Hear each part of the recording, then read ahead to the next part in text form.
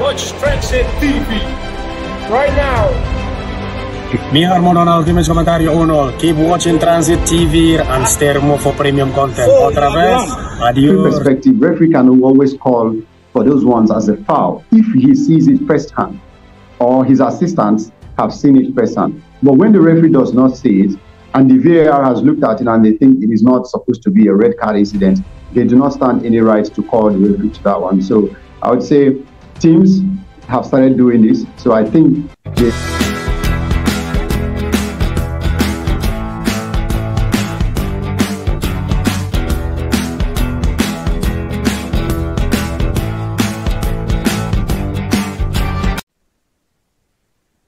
Tranzeet TV, welcome back again to the studios. Welcome back to our referees verdict show. I'm here with K. Of course, you know he's a referee, a good one for that matter, renowned one, accredited by FIFA and CAF. And we come on this show every week to look at some controversial decisions by his colleagues out there, especially in EPL and in Europe.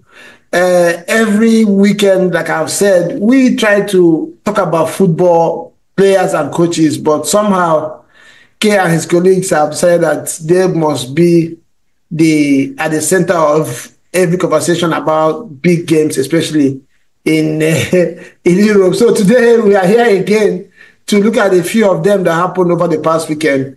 And like I always say, get busy in the comment section. Let us know what you think about his views and what he's going to say about these things. And if you have any ones that we are not discussed or we forgot to mention this week, put them out there in the comment section so that we can discuss them again next week. And of course, I will go from there. Okay, you are welcome back to the show, my brother. How have you been? I'm doing great, Reggie. Good evening and good to see you once more. Good evening, everyone. It is another week for us to discuss everything that's happened in the world of football, the Premier League particularly. But, the fact that we are coming from the referee perspective, it makes this one different because most of the times we're out discussing the coaches, the players, and virtually everyone seems to forget one of, if not even the biggest player in the game of football, who is the referee. And we are here to discuss the referee. So I'm super excited for this one. Yeah, so you hear K there, now you can understand why these referees are trying to be in the center of it. According to K, they are the biggest players on the pitch. Of course they are, because their decisions most times can determine where the pendulum will swing, and most of the time it does. So this week we start with the Manchester United, and before we go on, our viewers, don't forget to subscribe if you have not done so. Hit the like button, please share. We need at least 50 likes on this one. And before we start, K, let me ask you, the Ballon d'Or just was announced yesterday. Rodri won it. I know how much you love Rodri, and I don't know what it looks like. The outcome of that one was what you expected. Yeah, it was basically it was exactly as I expected it to be. And for a very long time I've actually been clamoring for a defensive player to win the award, just so the world understands that the award does not solely belong to attacking players, because so over the years, we've seen it being narrowed down to just the goal scorers, and we tend to forget the ones who are preventing their teams from scoring the goals. And when you are exceptional in your position, it doesn't have to be, a striker or one who creates goals or one who... You have to be exceptional in your position, and you have to be exceptional over the years. For so many years now, Rodri has been consistently exceptional for club and country. So I think it was just high time, a defensive player won it, and I'm super glad it is Rodri. So, I don't want to delve too much into the talks of Vinicius should have won and all of that. Vinicius is a superb player, nothing to be taken away from him. But I think Rodri deserves this one. Yeah, I cannot agree with you any better. And viewers, by the way, there is a video from our studios on this one out there. If you have not seen that video, please go to the channel, search it, and see. Watching that video will help you also understand how these decisions are made. I know, like I always say on this channel, we are packed with our emotions and our allegiance to our clubs and the players that we love. But sometimes it's good to walk away from those emotions and try to see things from an objective perspective. So that video will help you to also understand, like Kay mentioned, their consistency is very key. I don't think that award is usually given just because of that season. You have to be at a certain level for the number of seasons for you to be in contention to win it, because we have seen players be very exceptional in one season and disappear all of a sudden. And it would be nice to look back and there's really no legacy to somebody that has won Ballon d'Or before. This is what I feel that these people look at sometimes as well. So go and watch that video and have some more understanding or insight about how these decisions are made. So we'll move to our talk of the day. The first one will be Manchester United, the penalty awarded to West Ham. That incident happened on the 86th minute. The game was almost done, and that decision made United lose that game. And of course, we know Ten Hag is no more the United coach. So as a referee, how did you see that incident? Do you think that was a penalty? Was it a correct call by VAR right there? Yeah, I will start from, a football lover. From being a football lover, I would tell you particularly that I'm super gutted for Manchester United. I'm so gutted for Manchester United, and especially for Erik ten Hag, because I think that match was the game that put the last nail on the coffin and, eventually had him sacked. Because looking back at that game, I'm still struggling to understand how that was a penalty. Because we all saw that incident. We saw how, Matthijs de Ligt came into the game trying to defend. Definitely, he is a defender. And we have always established the fact that football is a contact sport. So you don't just give any foul because there was a contact. Most times we look at the impact of the contact and how the player who, initiated the contact had affected the other player who the contact was on. And you look at all of these things in that game. Matthijs de Ligt came in trying to defend the ball, collided with Danny Ings. It was a collision that had little or no influence on Danny Ings. Ings wanted to make a huge thing of it by staying on the ground. The referee on the field of play got it spot on when he decided to continue playing the game. The penalty was not given. But then all of a sudden, the VAR calls him and say, go and take a look at that one. I was watching that game and I was seriously believing that even after checking, he would come back and stand with his initial decision that was not a penalty. But the biggest surprise for me was when he went to the VAR, looked at it and came back and overturned his decision and gave a penalty. Because even after watching the slow-mo from the VAR and going through it over and over, it just gives you more reason why it should not be a penalty. So you would understand with any Manchester United faithful or Erik ten Hag when they think they were hard done in that. Okay, so let me stop you there. Sorry to cut you short. What you mentioned right there, and I want to ask you this question as a referee. You could see that the referee did not agree with VAR because, first of all, he was right there, was few steps away from that incident. He saw it. He was convinced on his decision. And he went to VAR. I believe that if he agreed with VAR, it wouldn't have taken him that long. He wanted to really make sure that they were correct. So as a referee, I want to ask you a question. Does VAR put pressure on referees to change the decisions? Have you experienced it before that VAR? Because from what we understand, they're supposed to just tell you, go back and look at it again and maybe might change the decision. Do they continue to put pressure while they're communicating with the referee?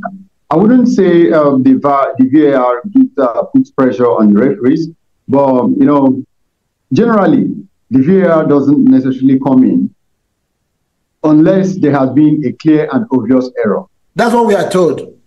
Yes, that is what we are told, and that is where it is surprising, especially with that game, because it was not such a clear and obvious error. But the referee, when he was called by the VAR, the first thought that would come into his head is knowing fully well that the VAR would not call him unless he has made a clear and obvious error. Yeah, I can't hear you. We have all been there sometime in our life when you think you did it right, but because a lot of people are questioning your decision, you begin to ask yourself, what if I actually got it wrong? I think that was the situation there. The referee went to see the monitor and then looking at it over and over. Because the VAR, he knows, would not come in unless it is a clear and obvious error. And then at some point, he began to doubt himself. And I think, he decided to go with the VAR, just take the decision, because the VAR would not call you if you have not made a clear and obvious error. But I expected him to stand on his initial decision, which was the right call, by all I know. Yeah, and again, I don't know, can I ask you, because right now in England, it looks like Michael Oliver is one of the most senior referees, but there are serious questions sometimes with the decision. On that day, Michael Oliver was the man on the VAR post. Yes. I don't know, based on your own decision, how do you rate Michael Oliver as a referee? You know, there is no particular parameter to rate a referee, whether he is the best or not. It's all, you know, based on what you do on the pitch and, you know, how the people see you. But sometimes how the people see you does not necessarily count, because sometimes people see you differently from how the laws of the game sees you. Because, I mean, there are lots of things on the laws of the game that, you know, referees know that the usual football fans do not know. So, well, I think Michael Oliver in the Premier League still ranks as one of the best referees in the Premier League, you know, alongside Anthony Taylor and, you know, a few of them. But you look at the incidents that have been happening recently, you know, how he's been in between a lot of controversial situations. And I think it's just maybe a patch. You know, we've also seen Anthony Taylor in those kind of situations. And even this weekend, Anthony Taylor still had his own share of the controversy. So I think it's just a general thing with refereeing that, you know, when you keep officiating games every week and the next week and the next week, definitely there'll be lots of talking points. And I mean, before you know it, people begin to draw the line and begin to put it in as a pattern. But I don't think there's necessarily anything wrong with Michael Oliver, sorry. But even being one of the best referees in the world and in the Premier League, there's still room for an error, because this is not me holding brief for him. I am not holding brief for him, because I mean he was in the VAR for that game, and I expected him to have done better as well. Well, okay, so in that situation now, it's obvious that that call was a wrong call. Who are we to blame? Is it the referee or VAR? The referee, first of all. The referee, because the referee is in charge of the game. And even if the VAR advises you to go to the monitor and check out something that there might have been an error in that one, you still stand with the right and you still have the final decision too. We've seen several times when the referee has gone to the monitor and after looking at the monitor. Yeah, like last week, yes. So the chunk of the blame falls on the referee. Okay, I agree with you. You've heard it out there, the Manchester United fans, and the problem with these mistakes, and especially sometimes very obvious ones, is that they cannot be reversed. That game is gone. The team has lost 2 points, possible 2 points that they would have gained, and that's it. Then what you will hear now, PGMO will come out and give a statement, and end of story. The Hag has lost his job. Manchester United has dropped 3 points from that game, and life continues and nothing happened. And this thing will happen again. Then we move to Chelsea, Newcastle. Chelsea had a penalty and it was disallowed. Talk us through that one and what you think should be the right call. Okay, I think that one, everyone who saw the game and everyone who is objective in the game of football, you don't necessarily need to be a referee to actually see what happened there. I think that's where one of those moments where you commend the use of VAR. Yes, you have to commend the use of the VAR there, and that's where it reminds you why the VAR has been invented in the game of football. Because first of all, the penalty was given, and then Steve Hooper, the referee, thought he had seen a push on Christopher Nkunku because he saw the hands of Dan Burn on his body. But then with the VAR coming in and then the replay showing that there was actually Dan Burn's hand on Nkunku's body, but there was not necessarily a push. So Nkunku had just gone down so easily, and that was such an easy one for Steve Hooper to overturn. So you look at the situation, Nkunku has the ball, he tries to cut back, then Dan Burn, still trying to defend, being a defender, trying to defend. And just like we mentioned, football is a contact sport. Most times when there is contact, what we consider before giving a call is the effect of the contact and the intensity of the contact. So his hand was on Nkunku's body. Did he necessarily push Nkunku? No, he did not. So I think it was a correct decision there. the referee, Steve Hooper, checked that one and saw that, okay, there was not so much of a contact for that penalty to be awarded, and then it was chalked up. I thought it was a good one. What about the Bruno Guimaraes penalty call as well? There was a time, he dribbled past into the Chelsea defense, and there was a kind of collision there. The commentator on the day was saying that the foul, if there was any, happened outside the box. That maybe that's why VAR did not intervene. But did you look at that incident? Do you think it was clear that if there was any foul there, it was outside the box? Or are you okay with the decision? Yes, I'm very much okay with that decision. You look at it clearly, you'll see that there was a foul, yes. And, it's this kind of fouls that are subjective that the referee has to, decide if he goes with it or not. And then the foul eventually happens, outside the penalty area. And according to the VAR rules, the VAR does not check incidents that happens outside the penalty area unless it is a red card incident or offside. So in situations like free kicks and all of that, the VAR does not come in. The VAR does not come in. So the VAR couldn't have intervened in that one because it obviously happened outside the penalty area. So, I think I'll still say good one from Steve Cooper there. It was a very good one. I think that was Levi Kowi who brought down Bruno Guimaraes. Well, eventually, the referee got his spot on as well. The big one for this weekend, Arsenal-Liverpool, the game of the weekend everybody was looking forward to. Of course, Liverpool were on top of the table before that game. And Arsenal, if Arsenal had won that game at the Emirates, they will go, I think that would have been the same point with Liverpool, and Manchester City will be top and they will be second. And the 2-2 draw. There were a couple of incidents I want us to talk about. The first one was at the beginning of that game, Van Dijk was seen to be kicking out on Kai Havertz severally off the ball incident. There was no check by VAR. There was no call by the referee. And that incident just went on seen unattended to. Nothing was done about it, and the game went on. And I don't know, with all the noise about, respect for opponents and, off the ball incidents in the game, especially in EPL. I don't know, what do you think? Do you think at that stage of the game, that is proper to ignore that, or should you have been taken care of, especially in this time where even delaying of the starting of games is tantamount to receiving a yellow card for incident like that? I don't know what you think. Just like I mentioned earlier, the VAR only intervenes in incidents that happen outside the box that is meant to be a red card, but the referee has not seen it. So in situations like this, when the referee hasn't seen that particular situation and it is not a red card situation, the VAR does not intervene, and that's just the rules of the VAR.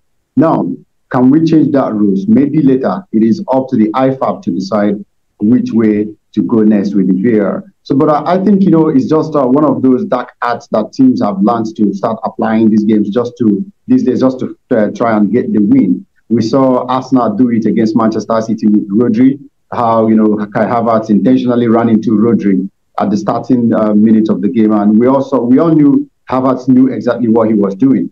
The next time it was Thomas Partey running into Rodri as well, which eventually took him out of the game and now got him. I don't know if that was what got him injured, whatever. But Rodri left that game, and that has to be his last part in this entire season.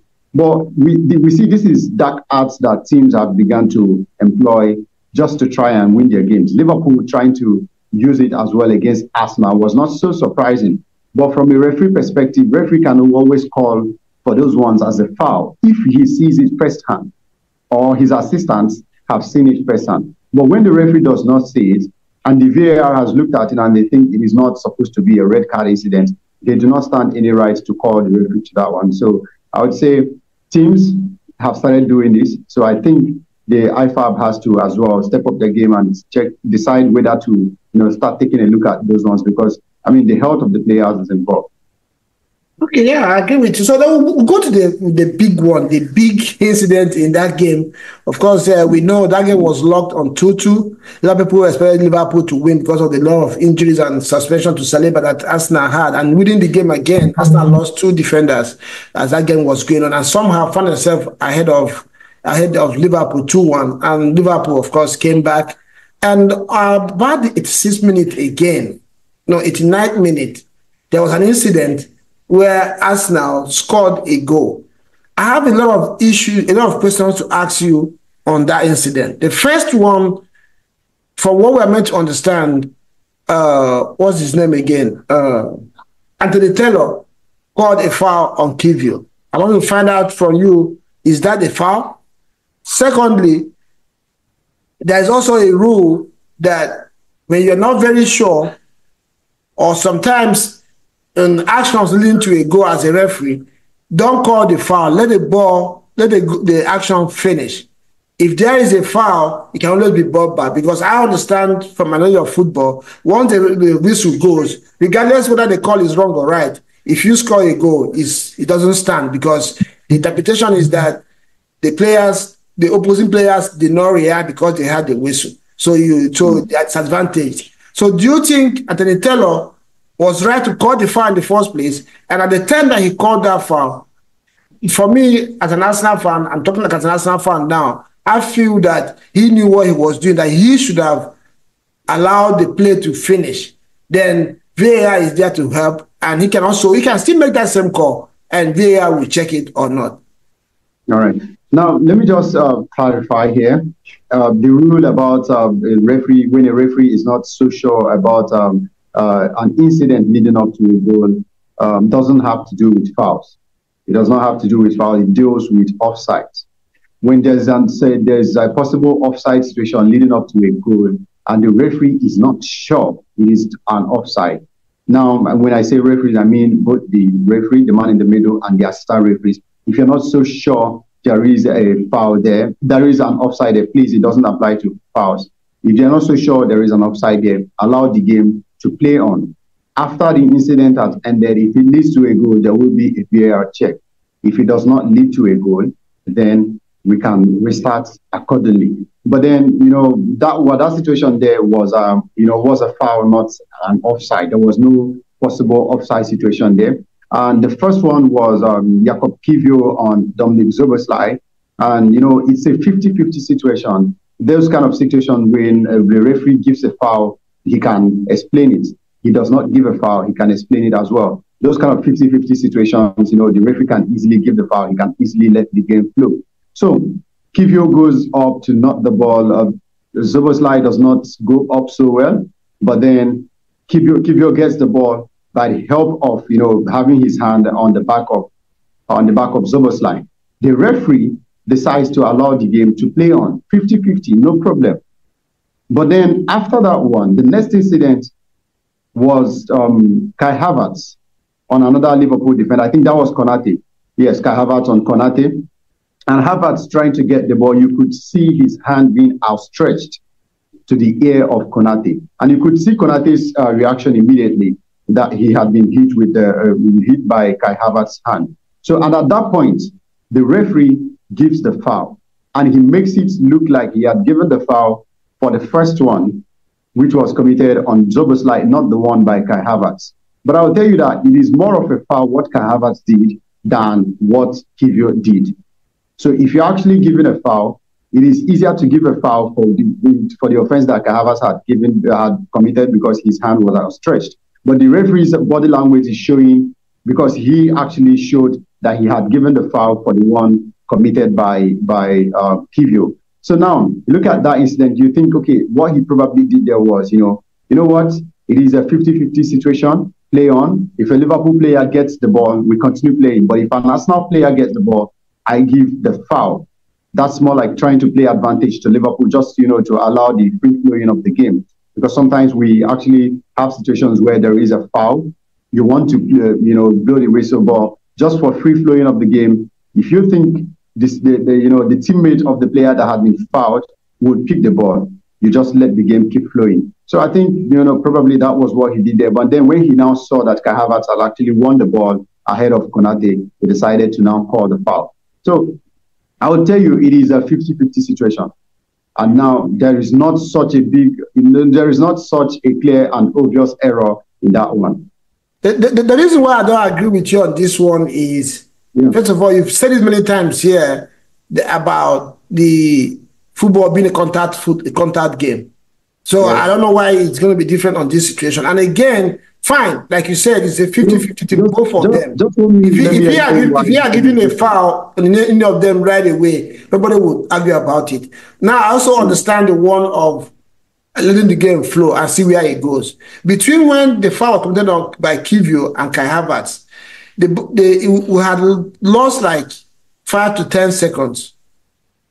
He didn't blow his whistle until Kai Havertz again beat Alexander-Arnold to it. It was at the time that Jesus was about scoring the goal that his whistle went off. So that's the problem. That's where there's an issue. If Kai Havertz had gone up and he blew his whistle right away, that time, nobody would have argued. But he let the ball flow. At that time, Liverpool's goal was in danger. Maybe he thought that somehow Trent would have prevented Kai Havertz from scoring the goal. That's why he did not blow his whistle. And this is where I have a problem. You know, I cannot tell you exactly what he thought was because I'm not in his mind. But, you know, I need to clarify that situations, why this one is different from, you know, when I say football is a contact sport, there are contacts, and then we'll talk about the effect of contact and then the intensity of the contacts. And we have, you know, referees are advised to always watch out for the hands in any aerial challenge. Any player jumping, how is his hand going up? Mm-hmm. The second, you know, the second motion of the hand, that is, you know, the returning of the hand. If a player has jumped, you know, definitely as a human being, if you're jumping, your hand will definitely be up. So if you are coming down and the follow through of the hand gets on someone, most of the times it is not given as a foul, as it is known that it is not intentional. But if there is a second movement of the hand, it is definitely given. And then when you are jumping, and instead of going straight at the ball and trying to lift up your hand to, you know, help you get high up to get the ball, your hand lands on an opponent's ear, anywhere around the head. Most of the times it is given as a foul. Because you look at those situations, you know that the intention is actually to get that your opponent who is, you know, contesting the ball with you out of the way so you can actually get the ball. And that's why I say Jakob Kivio's situation was more or less not a foul than what we saw from Havertz. Look at that situation clearly. Kai Havertz had his hand outstretched.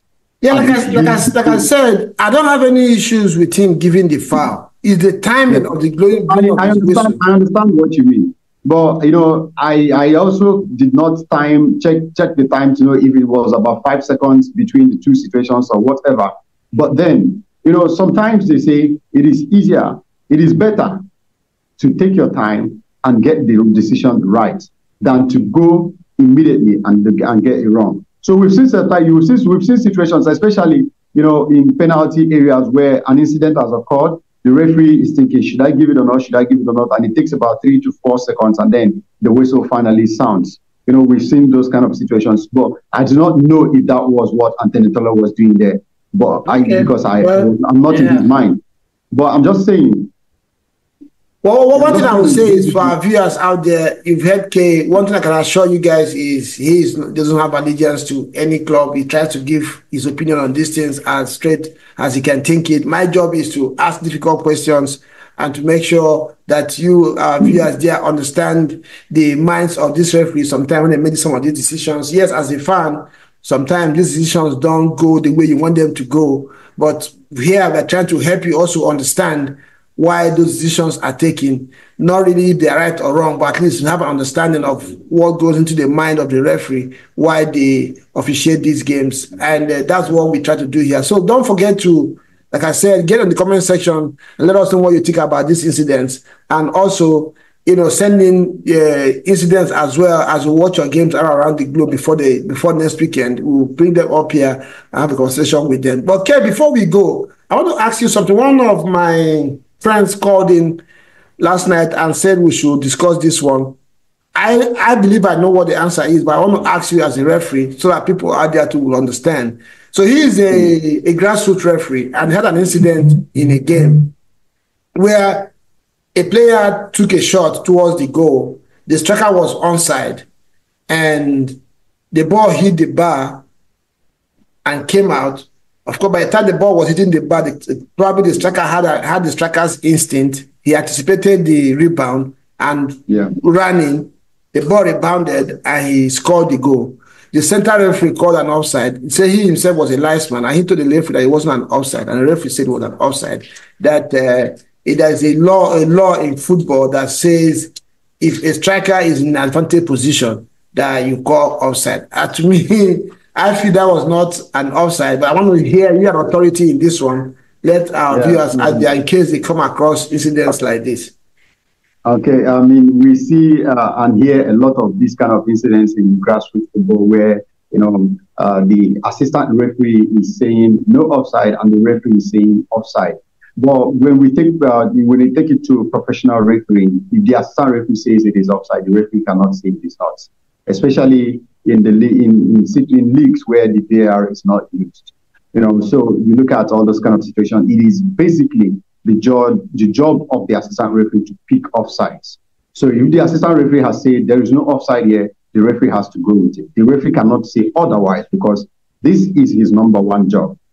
Get the offside line drawn pretty well and make sure you get the cause. So that particular situation, offside situations are judged from where the attacking player was when the ball was last kicked by his opponent.